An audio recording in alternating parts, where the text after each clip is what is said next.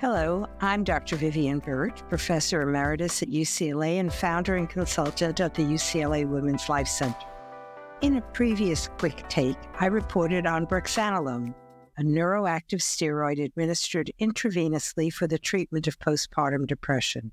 Today, I'm going to bring you hot-off-the-press news about Zuranolone, the first oral agent approved to treat postpartum depression.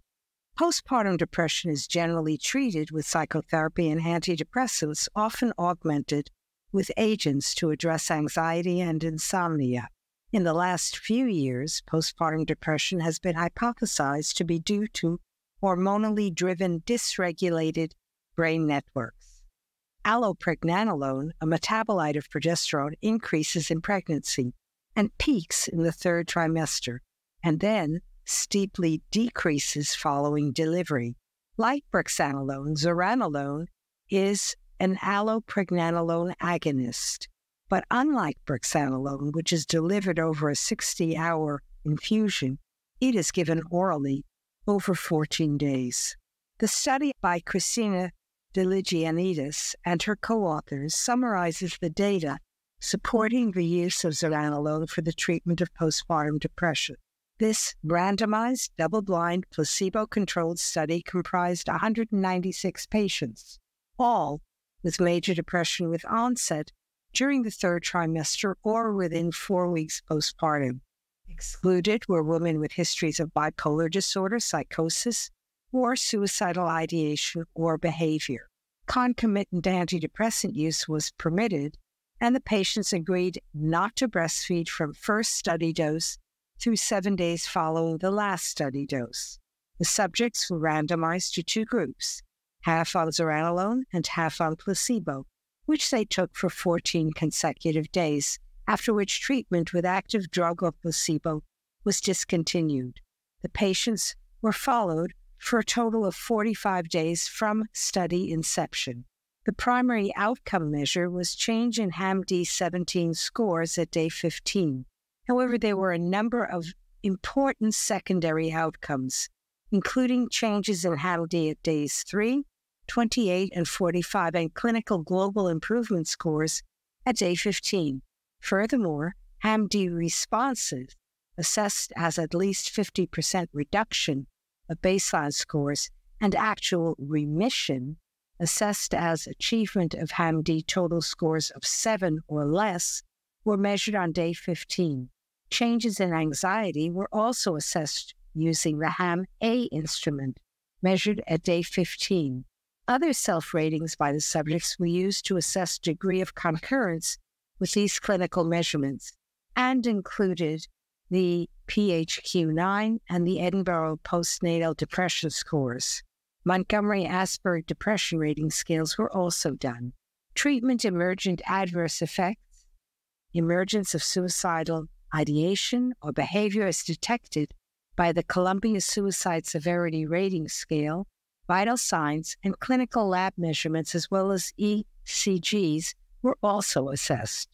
Importantly, the subjects were demographically balanced and comprised 21.9% African American and 38.4% Hispanic Latino women.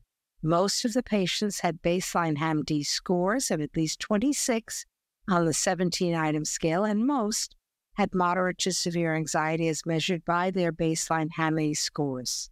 The results were quite impressive. First of all, there was a statistically significant reduction in depression at day 15 as compared to placebo, with a reduction of 15.6 points for the Zuranolone group versus 11.6 points for the placebo group. Importantly, of those whose depression responded, Zuranolone was better than placebo as early as day 3, and this trend continued at every subsequent study visit. By day 15, 57% of patients on Zuranolone had achieved HAM-D response as compared to 38.9% of the placebo group, representing an odds ratio of 2.02. Improvement as measured by all measured time points was sustained through day 45. That is well beyond the 14 days of Zuranolone administration. At day 15, improvements in anxiety were also statistically significantly better in the Zuranolone group than the placebo group.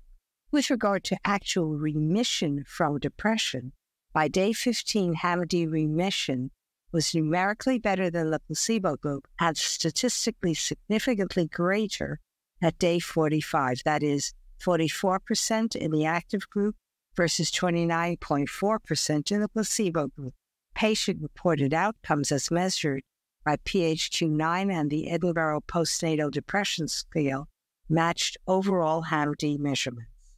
Zuranolone appeared to be safe and generally well tolerated, with most common treatment-emergent adverse effects of somnolence, dizziness, and sedation. There was no loss of consciousness, no significant changes in vital signs or ECG, and there was no increase in suicidal ideation or withdrawal symptoms after discontinuation of Zuranolone. So, in summary, results of this study, which were the basis for FDA approval, indicate that Zuranolone is a fast-acting medication that effectively treats postpartum depression with efficacy as early as day 3 of treatment and extending to day 45 of this study. In addition, Zuranolone appears to be effective for anxiety, often a common component of postpartum depression. So this appears to be a rigorous and well-done study with multiple instruments across multiple times from day 3 of the 14-day protocol for drug administration to day 45. Nevertheless, it should be noted that the study enrollees all had severe postpartum depression, with HAM-Ds of 26 or greater. There was also a high placebo response, probably reflecting the fact that all subjects, placebo and actively treated subjects, had 8 visits in the 45 days of the study, which does not reflect the attention given typically to similar patients. Since subjects were not permitted to breastfeed their infants during the study, the effects of Zuranolone on lactation and the extent of infant exposure through breast milk is unknown. Finally, since the study ended at day 45, more studies need to be done to determine long-term efficacy. With all this said, Zuranolone represents an exciting breakthrough treatment for postpartum depression.